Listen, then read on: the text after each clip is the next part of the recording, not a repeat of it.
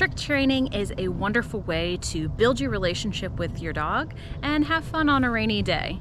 But the best kinds of tricks are those that are practical and help improve your life with your dog. I'm Chelsea with Positive Futures Dog Training and Behavior, and today we're going to talk about the chin rest behavior. This chin rest behavior is just what it sounds like. It's a way for your dog to take their chin and rest it down either in an open palm or in your lap on a towel. This behavior is so practical and has so many uses to improve your dog's stress level during normal routines that could cause stress. At the veterinary office with restraint-free vaccines or blood draws, at home with bathing or drying your dog, and even in the conformation show ring for hand stacking, holding the head for showing bite, and even holding your dog still during the exam. There are so many ways to teach this behavior, but today I'm going to share with you how I like to train this behavior to my dogs and to my clients' dogs. Let's take a look. To get started with the chin rest behavior, I recommend you find a quiet place to hang out with your dog. If your dog already knows a hand target, this is a wonderful way to warm them up on targeting with their nose, which we can use to our advantage. Grab a handful of treats, maybe 5 or 6, and warm your dog up on a few stationary hand targets, where sitting or standing in front of them, they just move their head to take their nose and touch your hand. After a brief warm-up, it's time for us to get started on our chin rest. During the hand target behavior, I like to present my hand perpendicular to the ground and right in front of the dog's nose. This makes it easy for the dog to reach out just a little and touch my palm. To shift this a little and start to get the dog targeting with their chin, I like to drop my hand underneath them, almost as if you're feeding them a cookie out of the palm of your hand. This way I can start to get motion of the dog's nose down towards my hand instead of out towards my hand. In the beginning, I'm going to accept any behavior of your dog attempting to move their nose towards my hand.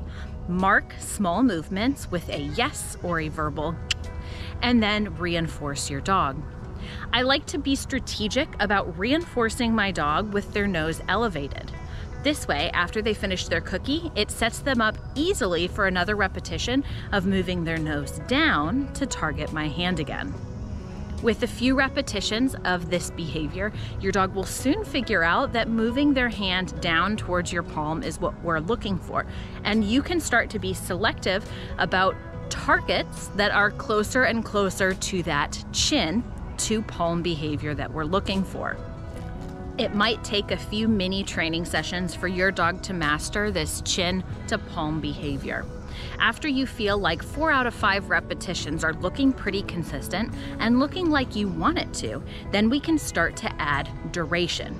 Now, the goal of a chin rest behavior is that your dog can lay their head in a relaxed manner on our palm and wait for any amount of duration, plus distraction like a blood draw or even someone else touching their body. During this time, that duration is really important, so we want to start off building slowly so that your dog can be successful. This means that we're just going to delay that click slightly.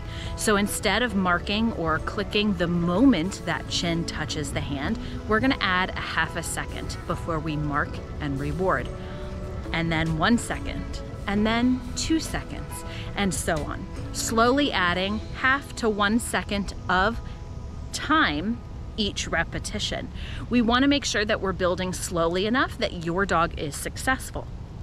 If during this step of adding duration, you notice that your dog is wanting to lift their head prematurely before you have marked, this is a really great idea to toss a treat away from you as a reset and make the next repetition easier with less duration. During this duration portion of my training, I also begin to add 2 things. I add reinforcement directly to the dog in order to maintain calmness and stillness of this behavior, and I will allow resets where I toss treats behind me to allow the dog to move. Since this behavior is stationary, it can become boring and even frustrating for our young dogs. By offering a reset cookie, you give your dog a chance to take a quick break, and they'll let you know if they're ready to come back for some more training. As I'm training this chin rest behavior, I like to build up to about 15 or 20 seconds of duration before I consider adding any amount of distraction to it. This way I make sure that the dog has a really solid understanding of this behavior before I add more criteria.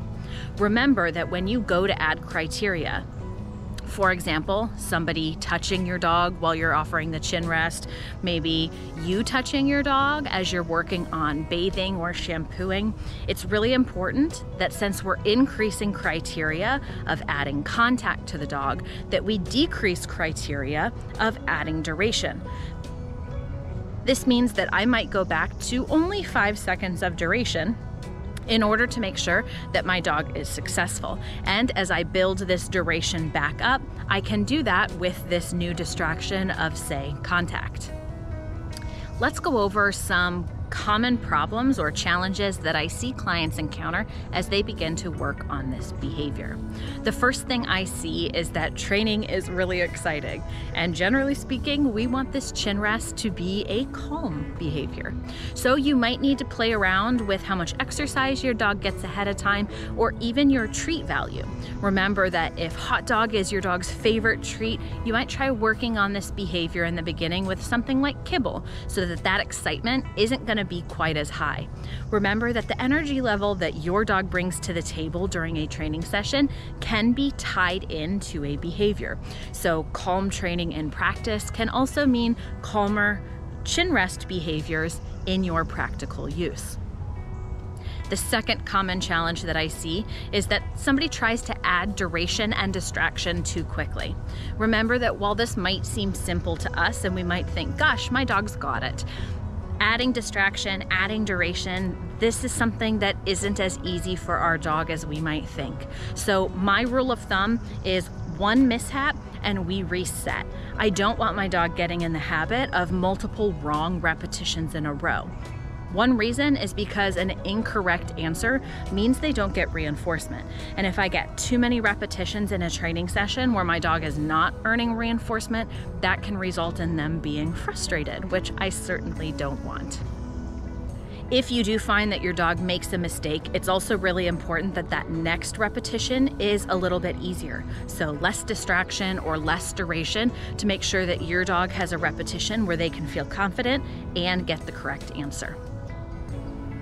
The third common mistake that I see with my clients is that they expect that because their dog can do this behavior at home, we can take this skill on the road right away. This isn't always the case. Dogs don't generalize very well, which means that just because they know how to chin rest with me or my husband putting hands on the dog, say practicing for a conformation exam, it doesn't necessarily mean they'll be able to do it in a busy environment like a showgrounds with a stranger. It's really important that we think about how we want to apply this behavior and try to build as many small steps or approximations between where I am now and where I want to be. For example, practicing with new people, slowly changing the environment, slowly adding distractions in the environment.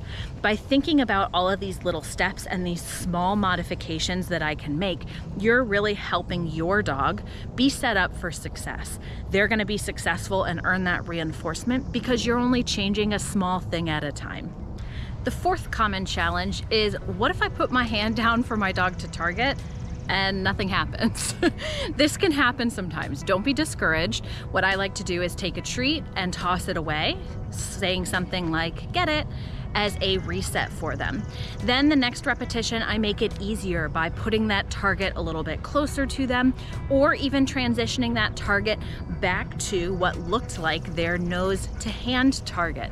This way they can get a rep in where it's successful, and then I might transition that hand lower and lower, eventually getting back towards that chin target. I hope this video helps you get started with your chin rest behavior. We'll be sure to add some modifications so that you can see other tutorials about how to take this trained behavior and apply it in the real world, say for conformation or for cooperative care.